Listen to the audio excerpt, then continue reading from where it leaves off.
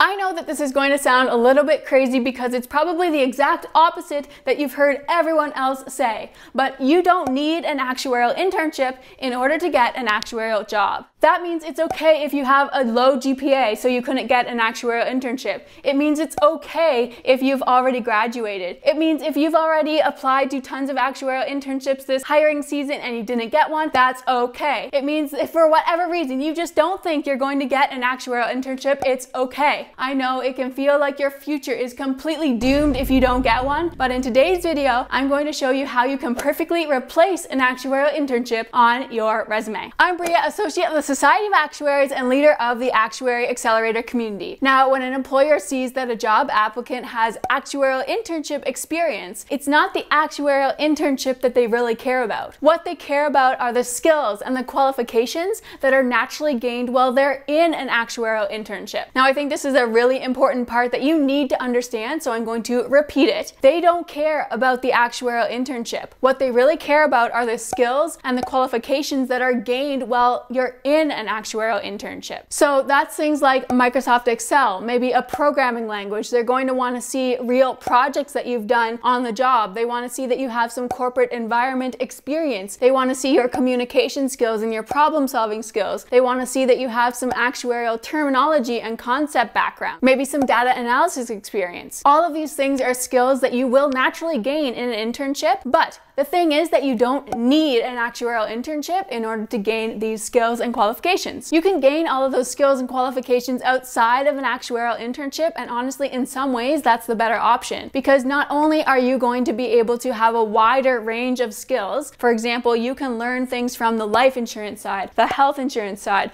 the property and casualty insurance side. So you're going to be able to have a background in actuarial work that is far beyond what you'd probably be able to gain in one specific actuarial internship position. Another great thing about learning all of this outside of the actuarial field, you don't automatically get exposed to how actuarial work is done. So that means you're going to be able to bring in new perspectives from other fields and bring them into the actuarial field. And that's something that not everyone can say when they only have experience in an actuarial internship. You're not going to be able to provide that unique perspective that you could provide if you had learned all of this outside of the actuarial field. For example, we had a member of the AAC recently get a job helping actuaries learn Python. Now, Python is becoming more and more popular in the actuarial field. It's a programming language. He didn't gain his Python experience in an actuarial position. He learned it through different sources, and he brought that into the actuarial world and learned how it could be applied in an actuarial world. So the other thing about this is that you get to skip the competitiveness. You don't have to worry about whether your GPA is high enough. You don't have to worry about whether you're still in school or not. This is something that anyone could do no matter what their situations are. You can also do it from anywhere in the world, which you can't really say about an actuarial internship. So now you're probably wondering, how do you gain all of this experience and knowledge outside of an internship? Well, I'll tell you the exact same thing that I'd tell anyone in the AAC. Courses and a stepping stone job. Courses will teach you all the fundamental knowledge you need to know, like Excel, the actuarial terminology, maybe some communication skills. And the stepping stone position will help you gain all of that real world relevant experience that actuarial employers are going to value. And when you combine or mesh both of those things together, you're essentially going to have all the same skills and qualifications that someone would have after an actuarial internship. But you can do that all without the internship. We've actually had members of the AAC do this tons of times, and we've shared those experiences with you. So last week, Dean,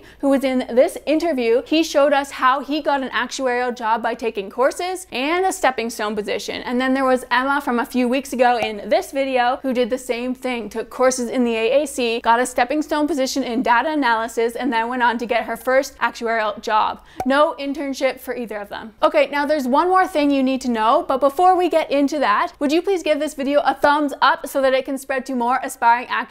I would appreciate that so much. Thank you. Okay, now let's talk about actuarial resumes. Someone that has had an actuarial internship can just put actuarial intern on their resume, and that's automatically going to pique the attention of any actuarial employer. But when you don't have an actuarial internship, you have to go a bit beyond that. You have to do a bit extra in order to really prove to employers that you have all the same skills and qualifications that you would have gained in an actuarial internship. So that means that your resume has to to be written in a way that really speaks to each of these individual qualifications that I talked about earlier. And honestly, your resume is a really big part of this. It can make or break your career. You've probably heard me say that before. In the past, I've helped candidates that had great experience but were not able to get an actuarial job, and it all came down to their resume. For example, I worked with a rocket engineer. Yes, a rocket engineer wanted to get into the actuarial field, and he had some amazing experience. But the thing is that when he had all this rocket experience on his resume, actuarial employers really didn't understand what he was doing because they weren't familiar with what rocket engineers do. So once we aligned his resume more with what actuarial employers are going to care about, like data analysis, scenario testing, and those sorts of things really needed to be displayed on his resume so that employers understood. Once he did that, he got more interest. He actually ended up getting a stepping stone position in underwriting, and then later went on to an actuarial assistant position. So that really goes to show how important your resume is. You need to break down these things so that employers clearly understand how you have all the same skills and qualifications that someone would have from an actuarial internship. Now, if you are planning to go get a stepping stone position, you have to go watch this video first, because it is going to show you the #1 thing that you need to be paying attention to while you are in your stepping stone position that is going to help you impress actuarial employers later on. That is all for today. I will see you in the next video. Bye for now.